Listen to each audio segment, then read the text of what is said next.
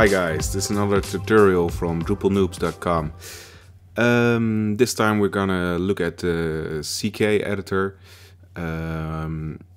which I think is the best option for a WYSIWYG editor in Drupal.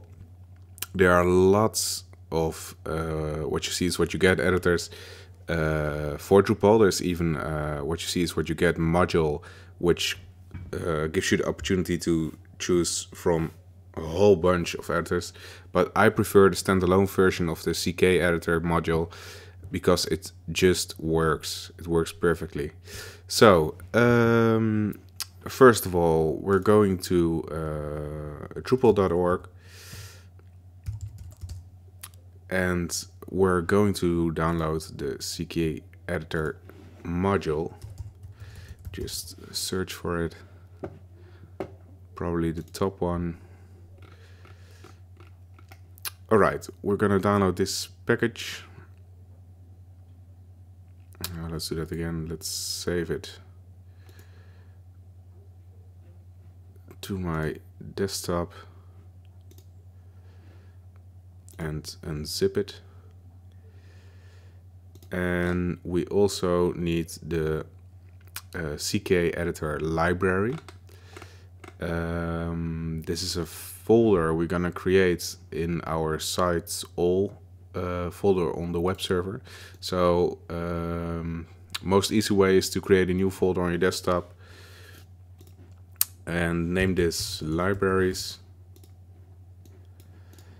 And now we're going to download the CKEditor library from their website. Let's see.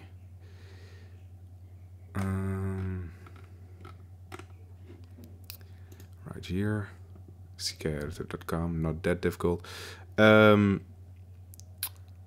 Just the top one. Don't download CKEditor for Drupal because we just did it. Right click, save it. I'm going to save this in the libraries folder and also unzip it.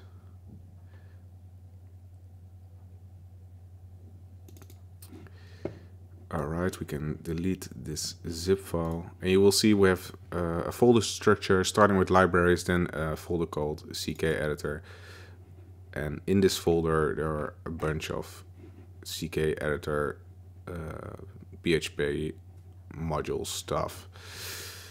Okay, next step, let's fire up FileZilla and connect to our web server. Let's see. In the previous tutorial we created a new Drupal installation, so I'm going to navigate to that first. It's called test. Then we're going to sites all. I'm going to drag the libraries folder right into that from the desktop. A bunch of CKEditor files, and we also want the module we just downloaded, the other folder. We're going to put that in sites all modules like this, and now we wait a second.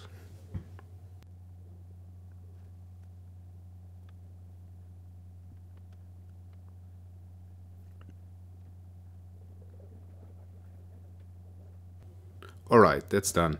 Okay, next step, we're going to our browser and visit our website, in this case Drupalnoobs.com/test, and we're gonna log in, and then we're going to modules, scroll down, and you will see the CKEditor module.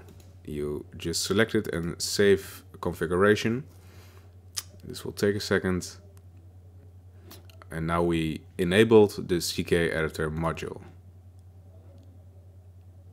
Now, next step, we're going to configuration. And we're going to text formats. Filtered HTML, that's the one that most users will use. Configure, and we want to get some of these away, because CKEditor makes sure that the code becomes correct. So we don't want another filter correcting the correct code and in that way just making it incorrect. So we're gonna disable this one, and this one, and we're gonna save this. All right. When we add content, article, and you will see the CKEditor already working. We can just make a test.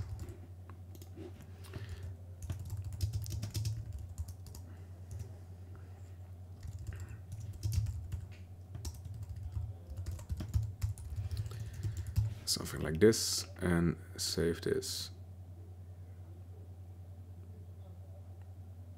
And you will see it works perfectly. It has the right enters and right white spaces, so that's great.